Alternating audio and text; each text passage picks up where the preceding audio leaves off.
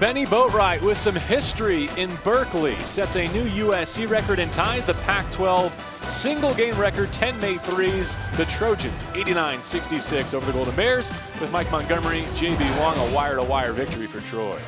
Well, yeah, they just came out on fire to start the game. You know, that was the last thing that Cal needed coming off an overtime loss. They were hoping to get off to a good start. SC was having none of that. And Boatwright was a major contributor. They were passing the ball. They were finding him, and Boatwright was answering. He could tell he really felt good. And then he goes for 36. Yeah. And then flat little kind of a set shot from out there, and that ball started going down. Porter came in, and he started making shots. So SC very efficient with their passing to find the open man and scoring on the road and shooting the ball very well on the road, JB. Yeah, 24 assists on 30 made field goals. Cal just did not have that kind of firepower despite the best efforts of Bradley. Yeah, Bradley played well, came in off the bench, and he's been very effective for him. He's got a nice stroke. He's a big body kid, could probably play a little inside. Here you see Boatwright with his final numbers.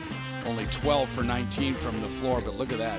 10 for 13 from three with 36 points. And he could have, he took him out late, much to your chagrin, but, you know, could have set maybe another record, but Andy's not into that. He's just into winning games, and that's the way it should be. USC was part of a group of 4 teams at 6-6 to start the day. They're back above 500, still in pursuit of a first-round bye for the conference tournament in Vegas.